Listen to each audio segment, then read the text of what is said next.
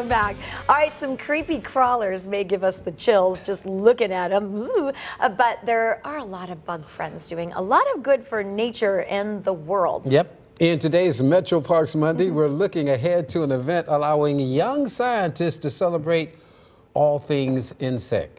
Joining us now is Bethany Majeski. She's at the Nature Center. She's the manager of the Nature Center at the Cleveland Metroparks, the North Chagrin Reservation. I want to check in with her right now to tell us more about this big bug extravaganza that's going on. Bethany, good to see you. Good morning. Good morning, Wayne. Good morning, Stephanie. How are you today? We are good. So you have some great little critters to talk about. Kids are fascinated by bugs. I remember my kids, they wanted jewelry that we could buy at places like that that had bugs and tarantulas, and they wanted them on their neck. Like kids just love to look at bugs, and they want to keep them in their little kits and stuff like that. But there's so much to learn. Yeah, love them or hate them, bugs are definitely fascinating. Yes. And we've got a whole bunch coming up that you can check out here at North Chagrin Nature Center on July 31st. We're going to have our annual bug extravaganza. It's a celebration of everything buggy. It's a free family-friendly event from 1 to 4 p.m. You're going to get to see some really cool critters up close, and there's a lot of activities really for little ones. So you can come out and step into a butterfly tent. You can see live insects up close. You can splash in our aquatic insect pool. And you can even eat a cricket if you're really, really brave. Yeah, I hear. You have great for young families, but you have some snacks that kids can eat. A cricket, right? Yes, they can eat a cricket. Let me ask you this, Bethany. What importance are bugs when it comes to nature?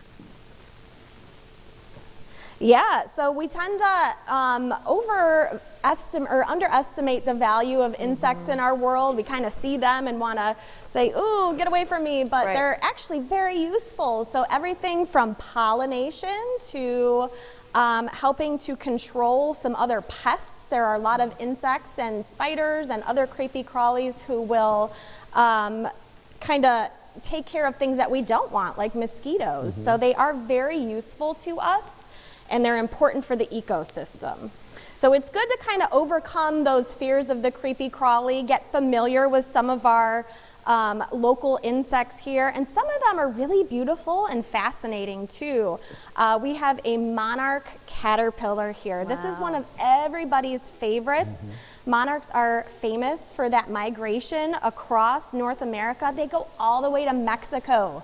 Can you imagine a butterfly flying all the way to Mexico?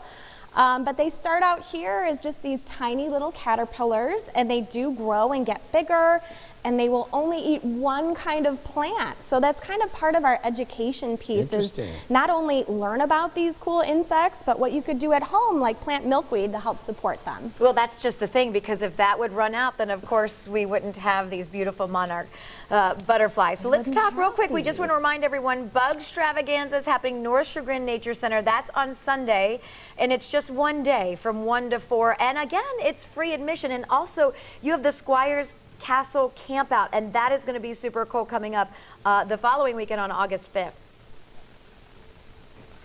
Yes, so, you know, if you woke up like me this morning, you realize you looked at the calendar and there's only a month of summer left before kids have to go back to school. But that's why, you know, we have so many great things still to enjoy this summer. So besides Bug Extravaganza, we do have on August 5th at North Chagrin Reservation, you can come with your family and camp out. And we do all this stuff for you. You can rent a tent through us.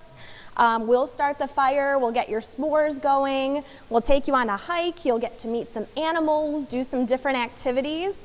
So there's just so much to do and enjoy. If you don't love bugs, come out and camp with us instead. Oh, that is awesome. Well, we can't wait. We're happy you're talking about the bugs, and Wayne and I are not in studio eating bugs like we have been for the last 20-some years. So thank you for giving us a break from having wings and little feet and legs in our teeth.